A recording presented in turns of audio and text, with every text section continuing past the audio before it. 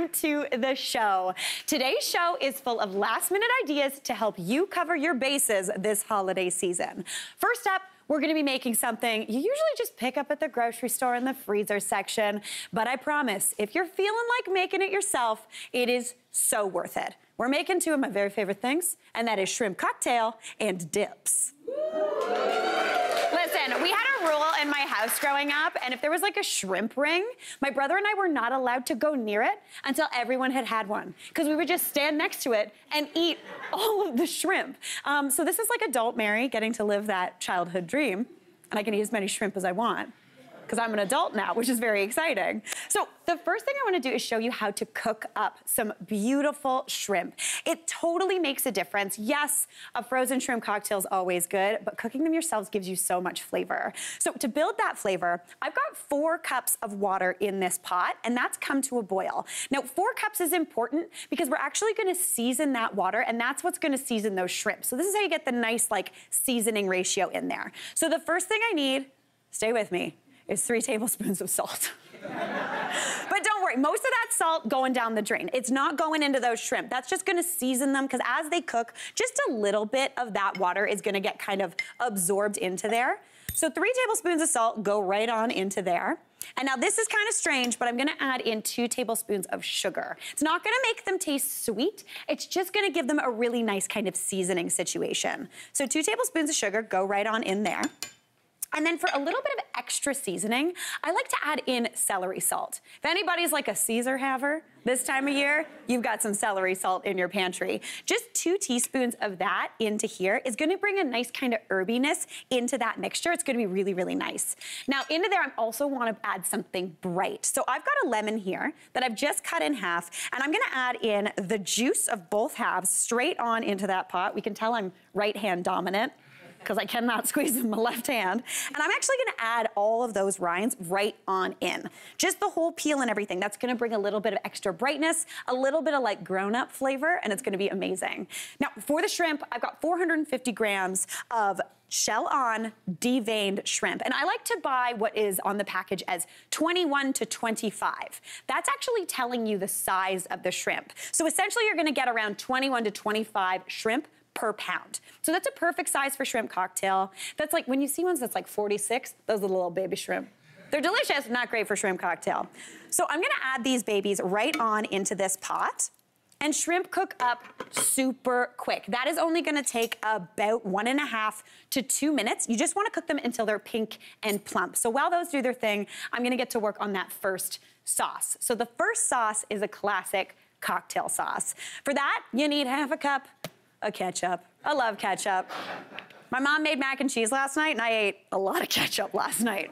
It was a very good thing. So just about, we're almost to the end of the bottle. Clearly, we really like ketchup on this show. 1/2 cup of ketchup into the bowl. And then we're gonna season that up. So the first thing I need is 2 to 3 tablespoons of prepared horseradish. This is really nice and vinegary. It's bright, it's a little peppery. All radishes have a little bit of heat to them, and horseradish definitely does. I like mine nice and spicy, so I'm going for 3 of those tablespoons. Now I'm also gonna add in the zest and juice of 1/2 of a lemon. So just add that on in. If you just wanted the zest, that would be delicious too. The juice brings a little bit of brightness, but the zest gives you that like classic lemon flavor without like too much of a hit. And that 1/2 of a juice is just gonna brighten everything up and make it a little bit more saucy. So add that on in too. And then the classic flavoring, a little bit of this stuff. It's Worcestershire. This one, you know it. It's in your pantry for sure. I'm gonna add in just about a teaspoon or 2 of that. That's gonna give a really nice kind of round umami flavor. And then I like a little bit of heat, so I'm going in with the classic like vinegary, this hot sauce. You know the hot sauce. Add that in, just a few dashes, looking good. Season that up with a little bit of salt. You can go in with pepper too. Give that a mix up. And that is a classic cocktail sauce all done. It looks beautiful. You see those little flecks of that horseradish in there. So good. Very exciting. Now over here, we have got these shrimp, and they are Perfect. They are pink, they are plump. So I've just got a little, this is called a spider, for anybody knowing. It's not spooky, it's just a spider.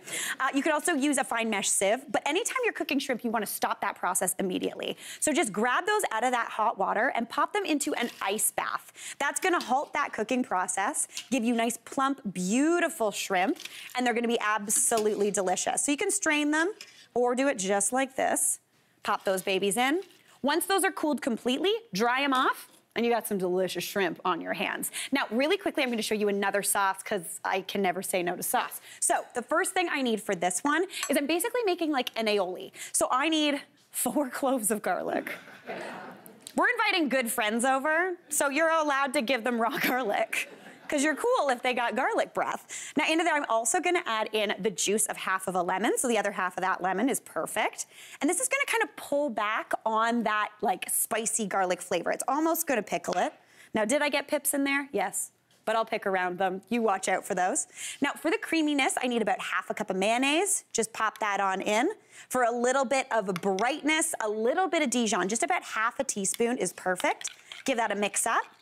And then I want some herbs in there as well. So for the herbs, I'm gonna add in some parsley, some chives, because I love a chive, and then you can also do a bit of tarragon if you're feeling like it, but any sort of fine herbs. Steer clear of like rosemary. That's gonna be a little bit too woody. Shrimp are really delicate, so I'm just gonna pop that in. You want about a 1/4 cup of those. Give that a stir, and then, my friends, you've got shrimp cocktail. Because, and if you really wanna make it look like a cocktail and go very Mary Berg, you gotta get a martini glass that has never seen gin or vodka. It is only made for shrimp cocktail. Pop a little bit of that sauce right on in, obviously lined with a lettuce leaf to, again, go pure Mary Berg on Christmas Day. Maybe a little bit of that cocktail sauce in this one. And then this is how you serve. This is how you feel like a businessman in the 80s.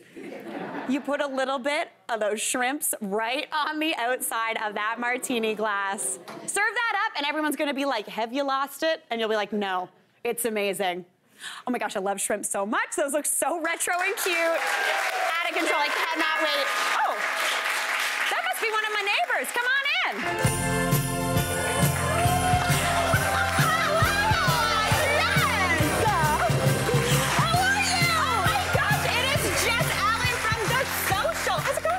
Hi, Mary. I'm doing great. I just wanted to drop by with a little something for you. Oh, you just bought something just for me? No. It's for the whole audience!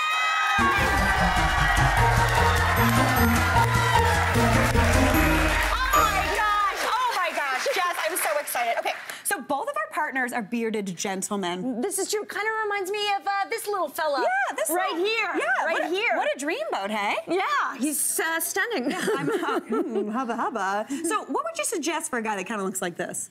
There's only one option, and that is a Philips One blade. Oh, yeah.